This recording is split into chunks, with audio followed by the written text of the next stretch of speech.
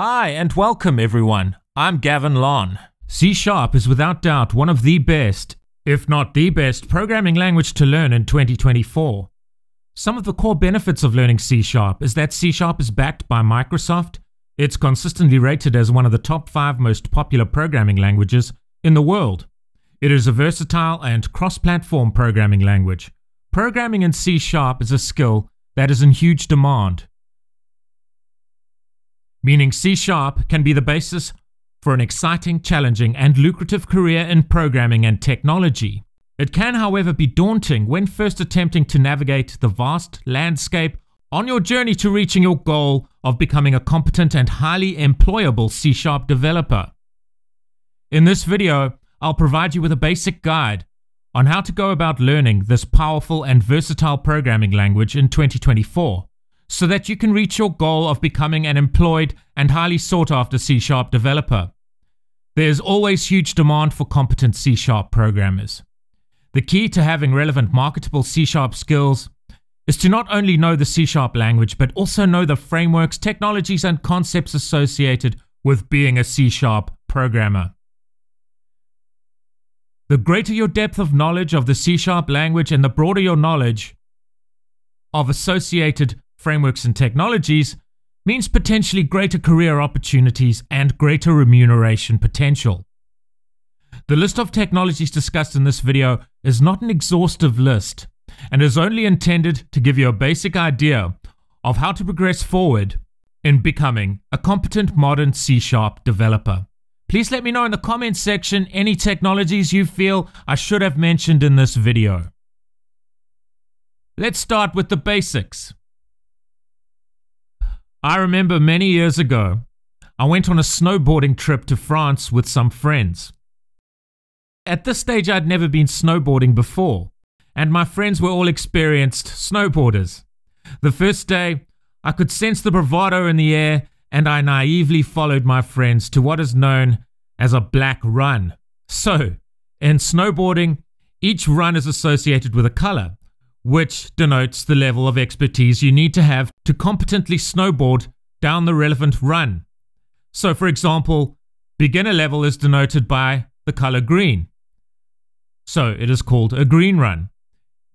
You have a blue run, which is for intermediate level snowboarders, and then you have the black runs, which are for experts, which I certainly was not. So I had no business being at the top of that black run. I turned to my friends and said something that I won't repeat in this video, and then proceeded to what's known as the nursery slopes. And for a few humiliating hours, I fell about while kids who could clearly snowboard before they could walk ramped over my head and made fun of me. In fairness, they weren't really making fun of me, it just felt like they were. I persevered, and eventually I was linking my turns and snowboarding quite competently. I then progressed to the blue run, where all my friends were at that point, and after a while I was receiving great feedback from them. So the moral of the story is it is extremely important not to be afraid to start small and slowly progress with learning C# at your own comfortable pace. The only thing you cannot do is give up. So don't overwhelm yourself by biting off more than you can chew, as it were. Find a learning structure that works for you, and then routinely learn and practice coding using C#. Don't, for example, try to write complicated code before you know the basic syntax of the language. So, firstly, practice basic code examples to learn the basic syntax of the C# programming language. Syntax. My advice is to start with code that simply outputs some basic text to the screen. While learning basic C# syntax, it is best to stay on the nursery slopes, as it were, until you are comfortable with the basic C# concepts and syntax associated with those concepts. So the way to do that is to base your C# project on the console app project template while learning the basics of C#. It doesn't really matter what version of .NET you start with, although I would advise you that while you are learning the basic C# syntax, that your code is compatible with the .NET framework. So start with learning the old syntax in C# before learning the latest syntax new in, for example, .NET 6, 7, and 8. Here is a list of the beginner concepts and syntax to first learn in C#. This channel has many videos that can provide you with the details, so I've included in the description below links to appropriate tutorial videos related to each of the C# concepts listed here. So, firstly, understand .NET and write code that outputs basic text to the console screen. C# data types. Understand the difference between value types and reference types. C# data type conversion. C# variables, C# strings, C# read-only variables and consts. C# operators, C# if statements, C# loops, C# arrays, C# switch statements, C# enums, C# methods, C# structs, C# classes, C# exception handling. Also, you should learn the basics of debugging your code. Very important. Once the basic syntax of the C# language is understood, I would then gain an understanding of the principles of object-oriented programming.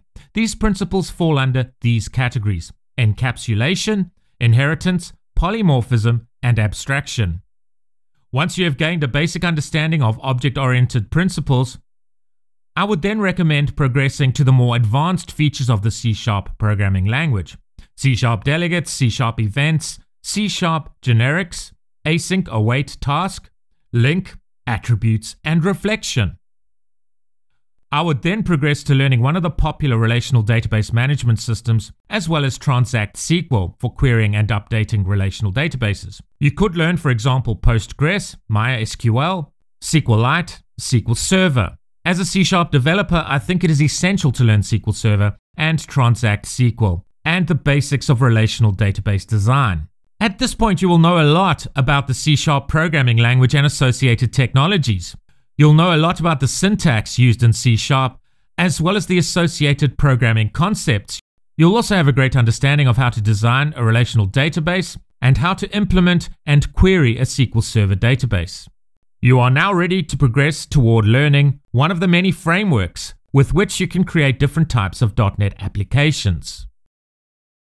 Perhaps the best framework to learn after you are familiar with creating console applications is the WinForms framework, used for creating desktop applications on Windows platforms. It's a great framework to learn for beginners because you can create sophisticated UIs, user interfaces, without learning any additional technologies, like for example XAML, which you would need to learn if you were learning the WPF framework.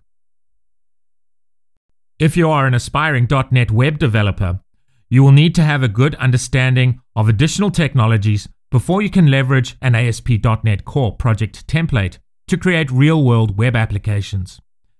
In order to be a web developer, you must, at the very least, know these technologies: HTML5, CSS version 3, and vanilla JavaScript. Once you have a good knowledge of HTML5, CSS, and vanilla JavaScript, you are then getting closer to your goal of becoming a C# and .NET web developer. Before creating a real-world web application using one of the ASP.NET Core frameworks, you should also learn an object relational mapping technology, or ORM, so that you are able to handle data-related functionality from within your server-side code. I recommend learning EF Core for this purpose.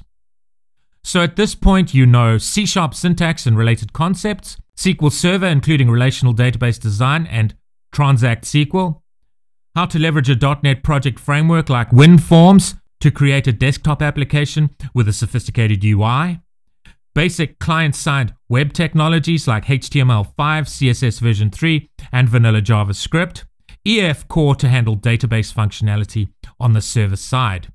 So now you're at a skill level where I would recommend that you learn the fundamentals of Blazor. Know the difference between Blazor WebAssembly and Blazor Server, and know what Signal R is. Learn the new features that have recently been made available with the official release of .NET 8, namely server-side rendering and streaming rendering. Understand how you are able to mix your render modes within one project by using the new Blazor Web App project template. So at this stage, I would recommend challenging yourself to create a real-world web application, like for example a basic shopping cart application. I've developed a course for creating a Blazor shopping cart application on .NET 6. please check out this playlist if you'd like to take this free course where you'll build a shopping cart application using C# on .NET 6. In this course, we use the Blazor WebAssembly project template to develop the front-end part of the application. For the back-end part of the application, you'll learn how to create a RESTful Web API component using the Web API project template.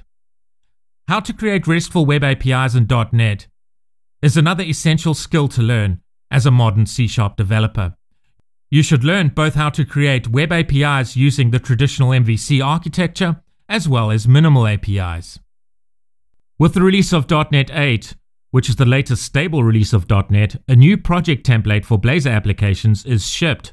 This project template is called Blazor Web App. I would recommend that all new web applications be developed based on the Blazor Web App project template, because using this project template you can leverage all the best features available in the other ASP.NET Core project templates and more. The other ASP.NET Core project framework that I would recommend you learn is the ASP.NET Core MVC project framework. I have created a course that uses the ASP.NET Core MVC framework to develop a real-world web application. Please check out the relevant playlist at this URL. Knowing multiple frameworks broadens your employment opportunities. Simply put, it makes you more marketable as a C# developer. Once you have built a real-world application on your computer, you should certainly gain a knowledge of source control. The source control utility that is almost essential to learn is of course GitHub. You'll want to know how to use GitHub for version control, as well as how to deploy your application saved to your GitHub repo directly to the cloud. You'll also want to learn at least the basics of Azure. The number one most popular cloud hosting service is AWS, but in my opinion, Azure is better to learn for C# developers who are new to cloud services. I recommend Azure in this case for two reasons. Azure can help prevent you from wasting money on unnecessary cloud services. Azure is developed and managed by Microsoft, so it is by far the easiest option for .NET and C# application hosting. In this video, we have only discussed real-world applications that leverage a monolithic architecture. A monolithic architecture is a unified unit that is self-contained and independent from other applications. At this point, if you have gained an appropriate amount of knowledge of the technologies discussed in this video, you are certainly a highly employable C# developer. But let's say you are in a company that leverages globally distributed applications in the cloud. In order to participate in creating an application that leverages the microservice architecture, you'll need to understand the associated technologies and concepts related to the microservice architecture. The microservice architecture is an architectural style that structures an application as a collection of services that are independently deployable and loosely coupled. With the microservice architecture, you are definitely going to want to learn Docker, but Docker is also something I'd advise you to learn even if you are not developing applications that leverage the microservice architecture. Docker allows developers to work in standardized environments using local containers which provide your applications and services.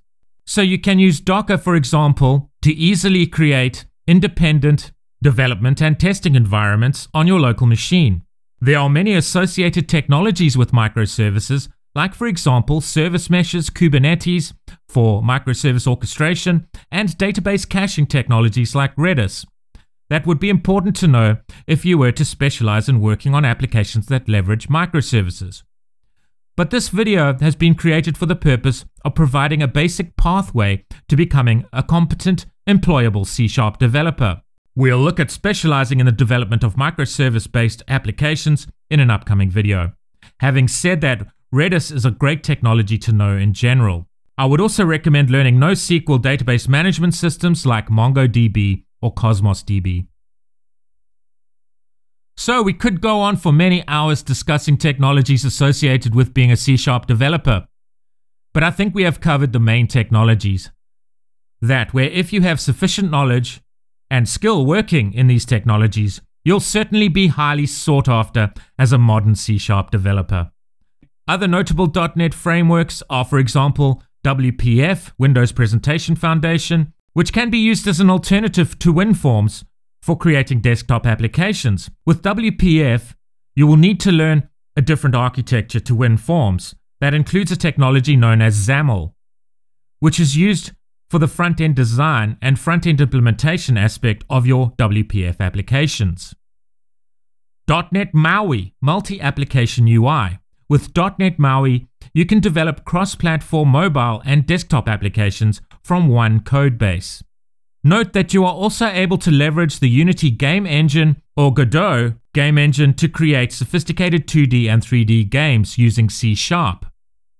I'd like to conclude this video by saying that you could, of course, get employed as a junior developer much earlier on in your progression toward becoming a fully competent C# developer. For example, it is possible to get employed as a C# developer even if you only are able to create a basic desktop application using WinForms. Essentially, you just need to, of course, firstly grab the attention of a potential employer. To do this, I recommend creating sample code on GitHub that you can make available to a potential employer. You should, of course, also ensure that you are able to explain your code to your potential employer should you manage to get an interview, in order to convey to the potential employer that you have full comprehension of any sample code that may come up in your interview. Another recommendation is to earn free online certifications.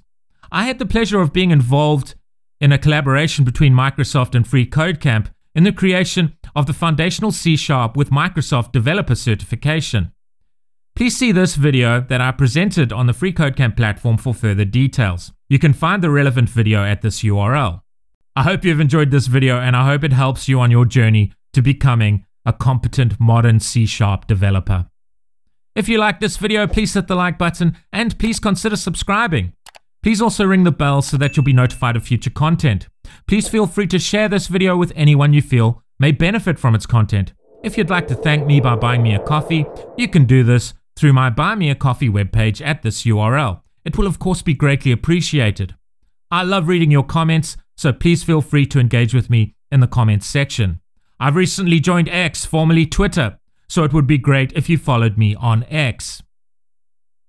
My username is @GavinLonDigital. I hope to see you soon. Thank you and take care.